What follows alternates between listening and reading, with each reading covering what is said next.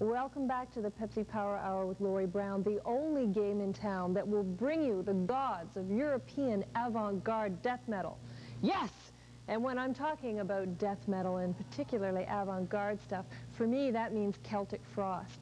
They're a fabulous band out of Switzerland, so avant-garde that I'm afraid their record label, Noise Records, it was a bit too much for them. They couldn't take it.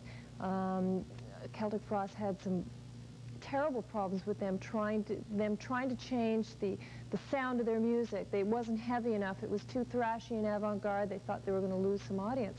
So Celtic Frost dumped them.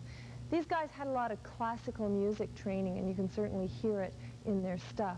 We're going to hear Circle of Tyrants from them, but also Sword with a song called FTW. Now, I wonder what that means. But first off, we've got some Death Angel with Voracious Souls here on the Pepsi Power Hour.